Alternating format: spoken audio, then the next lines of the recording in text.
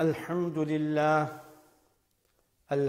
لله نحمده ونستعينه ونستغفره ونؤمن به ونتوكل عليه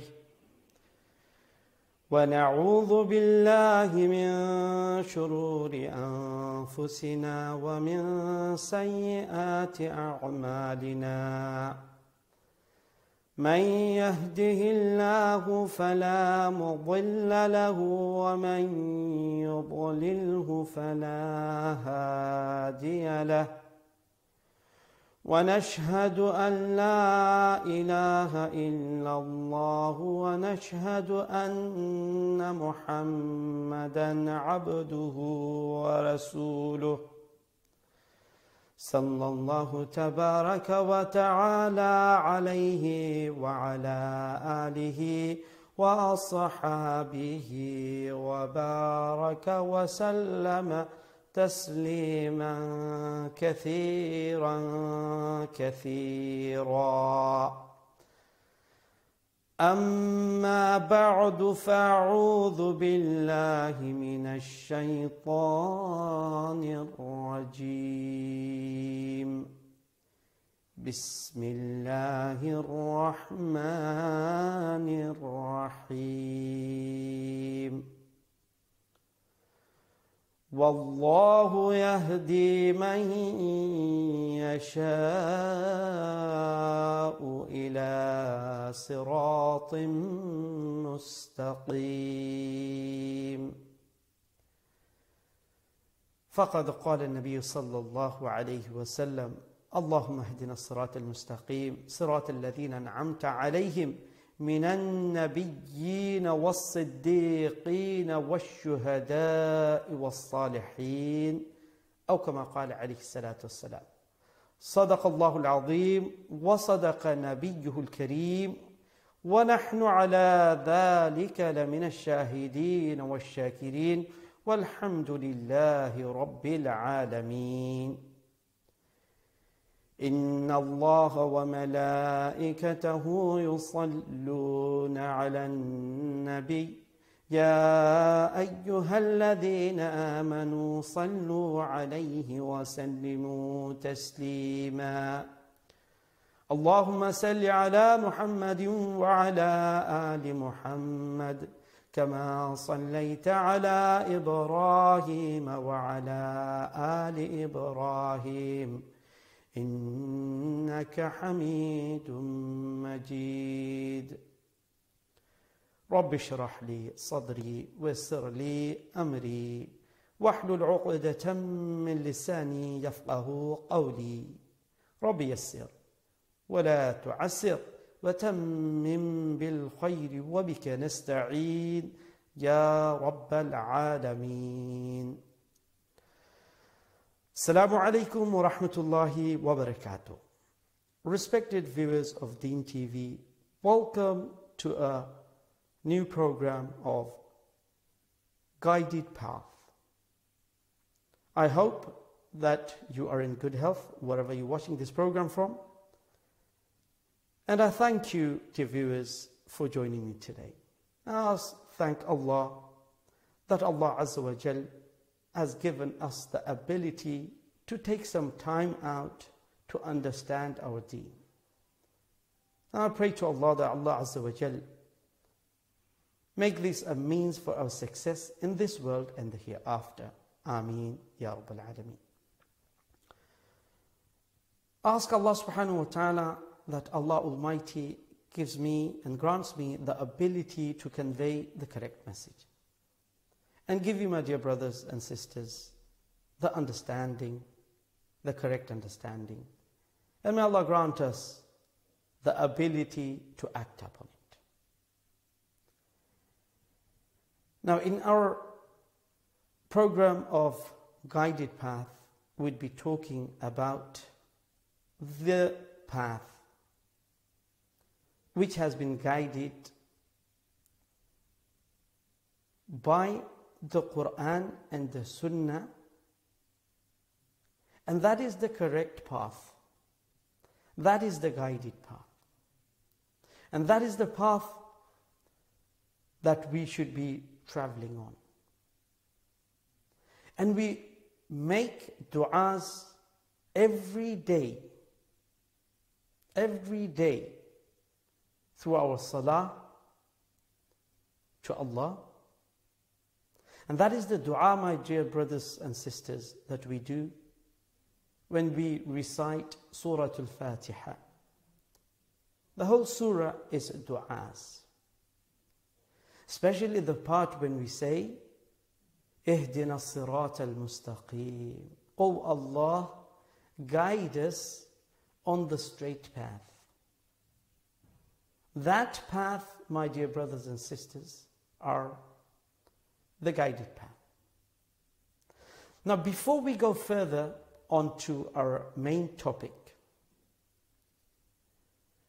let us just think beforehand, even just call it like an introduction. Have we ever thought that what is the purpose of our life? I mean, this is a great issue. And it is a very important one. Because the purpose of life is the most important thing. I mean, whatever we do, there is always a purpose behind it. A life without purpose,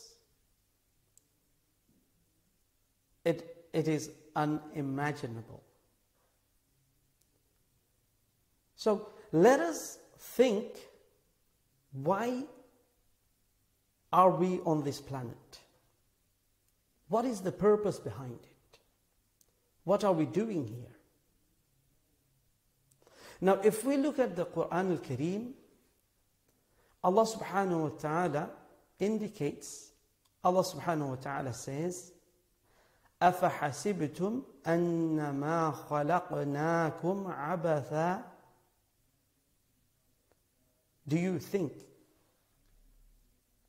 أَفَحَسِبْتُمْ, do you think, أَنَّمَا خَلَقْنَاكُمْ, that we have created you, عَبَثًا, for no reason, without a purpose?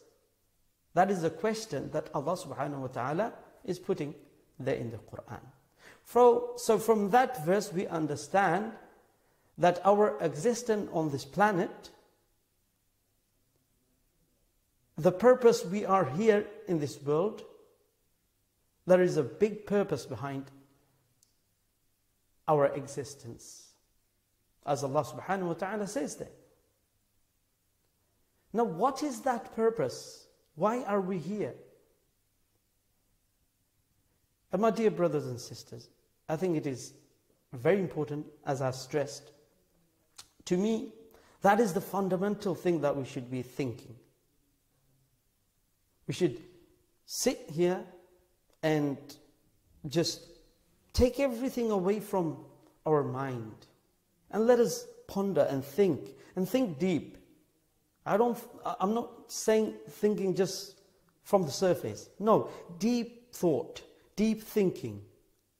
That what am I doing here? I mean, a lot of us, we've seen our grandparents. They were here, and a lot of our grandparents have died, have passed away. They do not exist anymore. So they were here, and now they're not. A lot of our parents, a lot of us, we have maybe lost both of our parents, or one of them. They were here. They existed. Unfortunately, they're not here anymore. Now, about ourselves, today we exist. And through history, we understand and we have learnt that we exist, and then we are in non-existence. We were in non-existence, then we existed, and then we will non-exist again. So from that, if we think about it, that the time we are in existence, we have in this world, there is a purpose behind that. We are meant to do something in that time.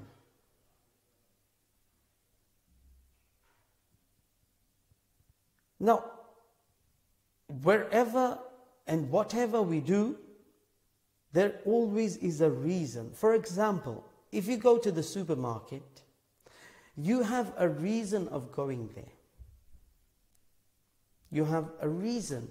Maybe to get some stuffs that you need. When you drive to get to a certain destination, to get some work done. So there always is a reason behind our action.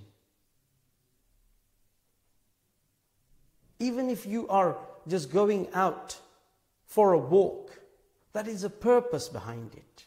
Either to have some form of exercise or just to get some fresh air. But it does have a reason.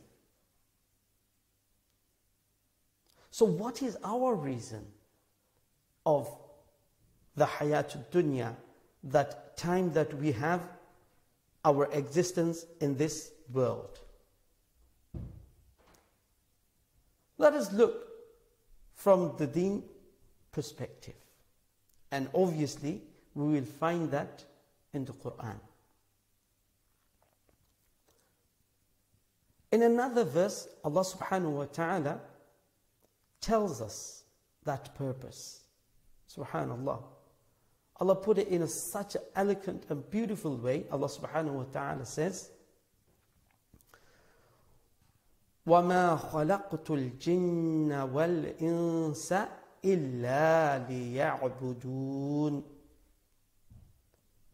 I have created the jinn kind and the mankind only for worshipping me. There you go, my dear brothers and sisters. That is the purpose. That is the reason why you and I are in existence. Why Allah subhanahu wa ta'ala has created you and me. And subhanallah, Allah has created mankind and gave mankind that respect, that status, where Allah subhanahu wa ta'ala says, لَقَدْ خَلَقْنَا الْإِنسَانَ فِي أَحْسَنِ تَقْوِيمٍ. Allah subhanahu wa ta'ala says that we have created insan, mankind, in the best of form. Subhanallah. So Allah's creation, amongst His creation, Allah subhanahu wa ta'ala is giving a declaration that ins, the human, they are Allah's most sophisticated creation, the most high-ranking creation. Subhanallah. Now, with every important person, there comes important duties. And subhanallah, Allah has mentioned that duty. That is, for us to do, is to worship Allah, and to worship Allah alone, wahda, without associating any partners with Allah. That is our purpose. That is your purpose. That is our goal. Now, what happens through worshipping? Why does one worship? It is to please the one that you are worshipping. If you go to the bottom of the meaning and the purpose of worship, it is to please. Now, anybody can be worshipping whatever they believe in.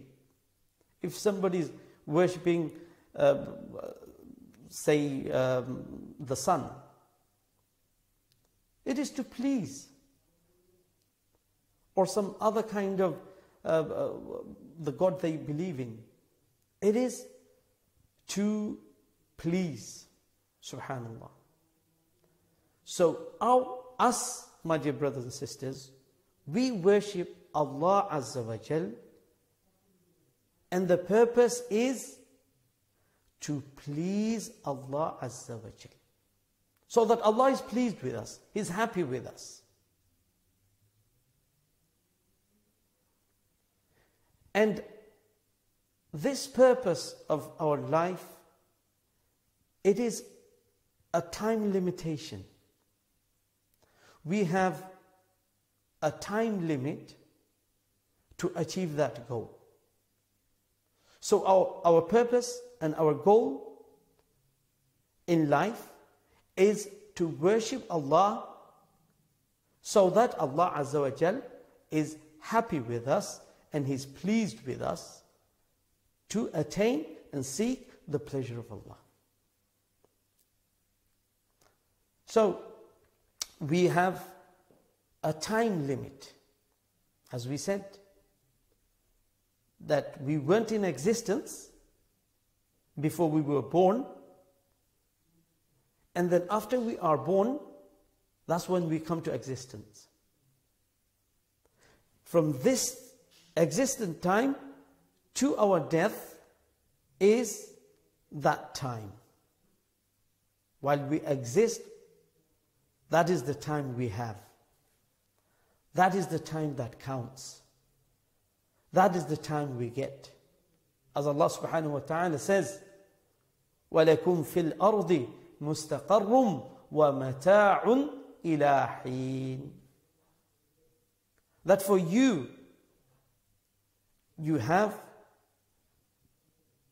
in this world a temporary station. And this is the time you are given to take benefit from it, to achieve your goal, to achieve your target within that time limit. And then Allah subhanahu wa ta'ala says the word ila heen. Now the word heen in Arabic, it indicates toward a short period of time. Now through that word heen, we clearly understand that this time we have been given to accomplish our mission or our aim or our goal, it is a short period of time. Subhanallah. So time is a very important factor for us. We haven't got ample time that we can maybe waste some and still get our goal achieved. So it's a task that we have a time limitation, just like if you're sitting in an exam room, you have a time limitation, maybe 2 hours, 3 hours, whatever the examiner gives you, to put your thought on a paper in that time. Because as soon as your exam time finishes, you won't be able to write anything. Whatever you've written in that amount of the specified amount of time, that will be considered as correct. And if you do even write something after the time has finished, that is void. You won't get a mark for that. because you have exceeded that time. So this time is very important. A lot of times we do not actually make good use of our time. That's another thing. Subhanallah. As the Prophet ﷺ says in this beautiful hadith, subhanallah, he says, نِعْمَتَانِ مَغْبُونٌ فِيهِمَا كَثِيرٌ مِّنَ النَّاسِ الصِّحَّةُ وَالْفَرَاغُ. The Prophet ﷺ says that there is two ni'matan. مَغْبُونٌ فِيهِمَا كَثِيرٌ مِّنَ النَّاسِ. That a lot of the people, majority of the people, they are taking a loss in those ni'mah. Those two bounties that Allah has given, they are not utilizing that to the max. And what are those two? The Prophet ﷺ says, as-sihhatu wal-faragh. One is sihha, being healthy, and the other is wal-faragh, the time. The time we get, subhanallah. As we all know, there's a saying, time and tide waits for no one. If you've missed it, you missed it. Yesterday, if yesterday was a Thursday, it's gone. We will get another Thursday in this coming week, but it will not be that Thursday. That Thursday has gone from my life. It will never come. Let alone a day. The hour that we have passed, that hour will never come back in my life again. 7 o'clock, 8 o'clock. This will come back again and again and again throughout our life. But that particular hour, it has been taken away from my life. Because we have a time frame. We have a certain time to exist in this world. So I have a beginning and I have an end. And my journey starts from the beginning. From my birth till my death. So this is the time span you and I have. From the cradle to the grave. From birth to death. That's the time. Now what we do in that time, that will define what is going to happen after our death. This is the chance we've got. As the Prophet ﷺ explains in another hadith, الدنيا مزرعة الآخرة. الدنيا مزرعة الآخرة. This world is the plantation of the hereafter. This world is the plantation of the hereafter. Whatever we sow here, we will reap that after. It's just like if you have cultivated something, then when the harvest time will come, you'll be harvesting that. Now, if you have, let's say, cultivated rice grain, and when the harvest time comes, and you think you are going to get corn, my dear brothers and sisters, that would be thinking wrong. Remember, you have harvested rice, not corn. So whatever you sow, you will harvest that. So in this time frame, this is the time to sow. Ad-dunya mazra'atul akhirah. Whatever you do in terms of your deed, that you will reap after your death, whether it's in the barzakh or akhirah. So now, let's look at this angle that we have a task. There is a time limitation on it. Now, to get to a certain place, you have a time, and then you have to have a path. And that path, my dear brothers and sisters, is the guided path which will guide us to our final destination. And remember, when somebody passes away, what do we say? Inna lillahi wa inna ilayhi raji'un.